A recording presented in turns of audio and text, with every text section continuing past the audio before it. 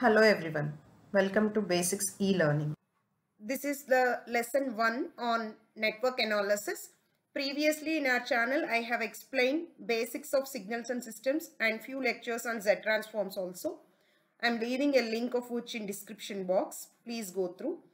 So different universities call the subject name differently, like network analysis or network theory or circuit analysis or circuit theory. Whatever it may be the name, the concepts are same. So in this lesson 1, I am going to explain Kirchhoff's laws, that is both KCL and KVL, and how to implement KCL and KVL. In the year 1847, a German scientist named Kirchhoff's formulated two fundamental laws for solving networks. So the network may be how big it is. The simplification process starts with these Kirchhoff's laws only. Further, you may be studying mesh analysis, nodal analysis, or theorems like Thevenin's theorem, Norton's theorem, superposition, whatever it may be. First, you have to start simplification using these Kirchhoff's current law and Kirchhoff's voltage law. So these two laws are very important in network theory. Let us move on to KCL here. Kirchhoff's current law. The law statement is like this. The total current flowing towards a junction point is equal to the total current moving away from that junction point. So what is here a junction point? So combination of two or more branches networks, right? In the network we call it as node or junction point. See here, I am taking, so this also you take two incoming and two outgoing I am taking. So let us call this as I1, I2 and I3, I4. Let us call the junction point be O, right? So the junction point O has now two branches. I1, one is here the entering current I1, I2 is also entering current, I3 is one leaving current, I4 is also leaving current, right? Now, the algebraic sum of the currents meeting at the junction point is always 0. That is the simple statement of your KCL here. Now see here. I1 is entering, so I am taking plus I1, right? Similarly, I2 is also entering, so take plus I2. I3 is leaving, minus I3. I4 is also leaving, minus I4 is equal to 0, right? So always the sign convention is like this. Currents that are flowing towards the junction, you take them as positive. Whereas the currents that are leaving the junction point, always you have to assume them as negative, right? Now, or else, according to this statement, you can say the currents flowing towards the junction points are always equal to the currents that are leaving the junction point. So, entering currents here are, see, this is the arrow that is entering, showing entering current, right? So, the entering currents are here I1 and I2. So, the sum of the entering currents is equal to sum of the leaving currents. So, the leaving currents here are I3 and I4, right?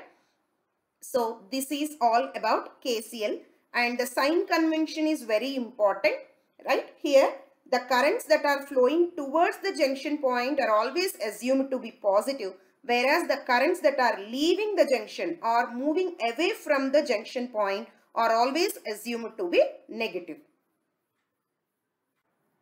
Now coming to Kirchhoff's voltage law, it is simply called as KVL. It talks about the voltages in a network. So the statement is like this.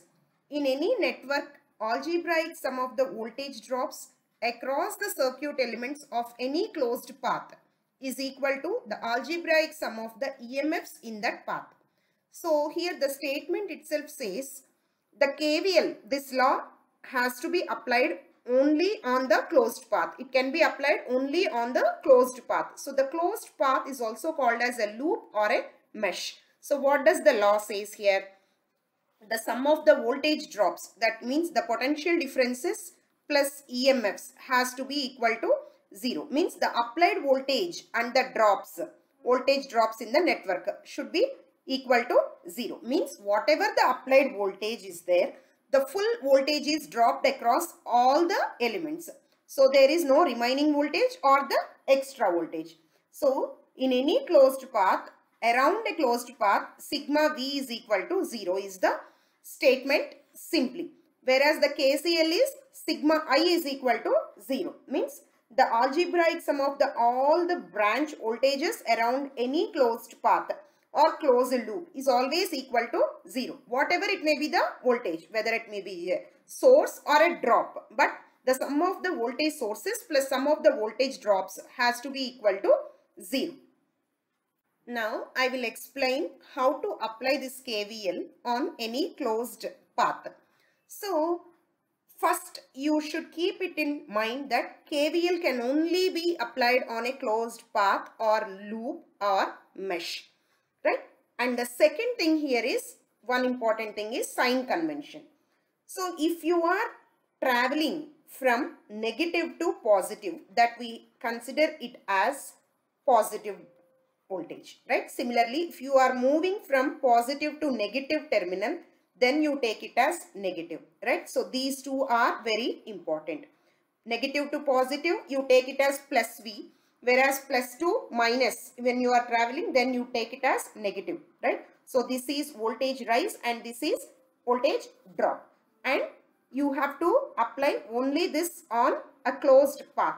And the direction, you can choose any direction, either clockwise or anti-clockwise, that is your wish. Now consider this network. So this is one mesh or one loop in a big network. Okay, so how to write down this we will see. So I have a closed path here. See, A, B, C, D, A. Again I have reached the A, right? So the closed path here we have is A, B, C, D, A, right? So the starting and the ending node has to be A. Then we can say the same thing, right? Then only you can say it's a closed path, right? Now let us mark here. Suppose say if you are traveling in this path A, B, C, D, A, mark the direction first thing, right? Now, so let us call the current flowing here is I1. In this you have I2. Suppose say in this branch call it as I3. In the fourth branch you call it as I4 for simple. Okay, so that it will be easy as it is the beginning.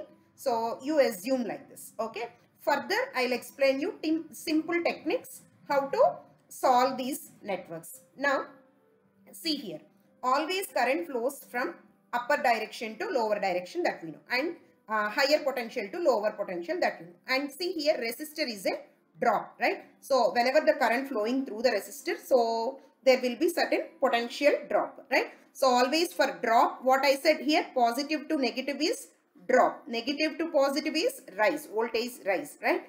So here you write it as this is plus minus, and just observe the sign convention. Here I have anyhow minus, plus it is mentioned. So as resistor means it's a drop, so plus to minus. Resistor means it's a drop, plus to minus. Again resistor, drop, so mark plus to minus. So this is minus to plus.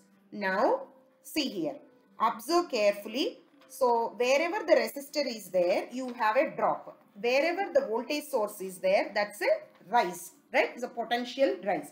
So according to the law we have, it is the sum of the potential drops plus EMFs has to be 0, right? So what is the potential drop across this R1, right? You know V is equal to IR, right? So that is the potential drop.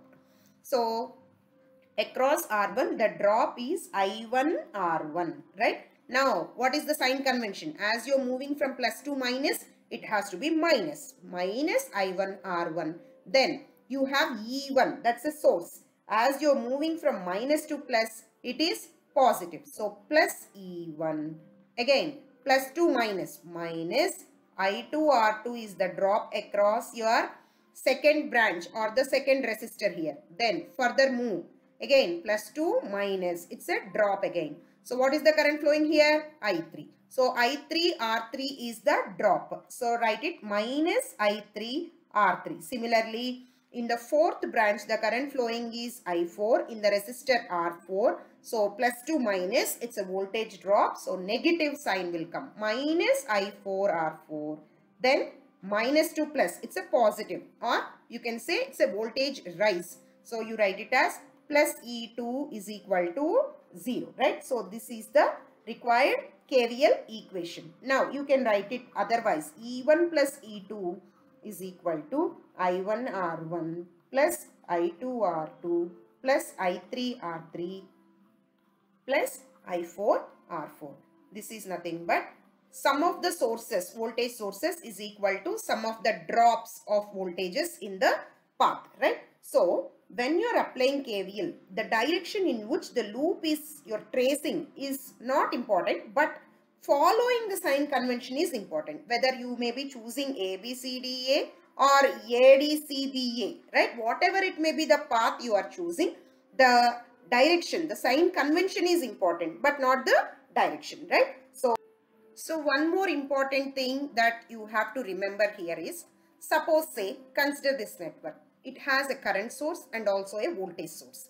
Then what to do, right? So KVL can be applied on the closed network. One thing I have explained, and also the sign convention I have explained. If the current source exists in the path, then what to do? See here, simply this current source, you cannot take it into KVL loop. So here the KVL can be applied only here, B, C, D, E, B. Only this loop can be applied, right? So the loop A, B, C, A, B, E, F, A cannot be taken. Similarly, A, B, C, D, E, F, A, right? That also cannot be taken. So that means any path that includes current source cannot be taken to apply your KVL, right? So this is also one important thing that the student must keep it in mind before applying your KVL. So what I said, three important things. It should be a closed path, then the sign convention, right? Where is the voltage drop and where is the voltage rise, right? So whenever you have a positive rise, it is nothing but must be considered as positive. That is negative to positive. If you are moving, then you have to consider it as positive, right? So when you are taking from positive to negative, then you have to take it as negative. So irrespective of the direction of the path, that may be clockwise or anti-clockwise, but your sign convention is important. And the third point is, if the current source is coming in between that path, you cannot take that path to apply your KVL. So this is all about KCL and KVL, the explanation part. So in the next video, I am going to solve few problems on KCL and KVL. So by that point of time, you will be very clear with how to apply this KCL and KVL on the big circuits. For more videos, please do like, share, subscribe to our channel. Let us know your suggestions and queries in the comment box. Thank you.